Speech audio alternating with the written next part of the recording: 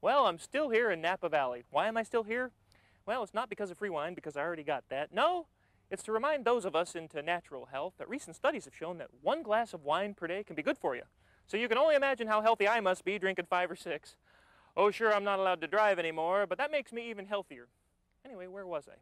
Oh yeah, it's not only that wine is good for you. Have you ever read the back of a wine bottle?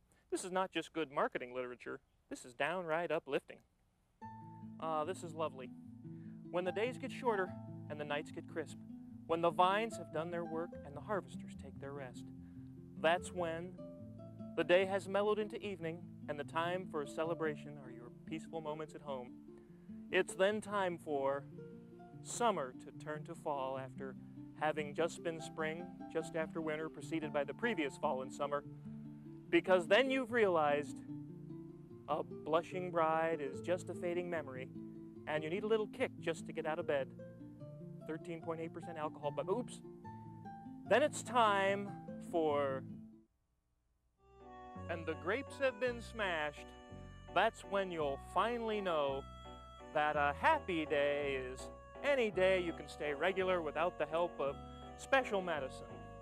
You can no longer put off the fact that the wine should flow like wine, right out of the bottle and straight into your mouth.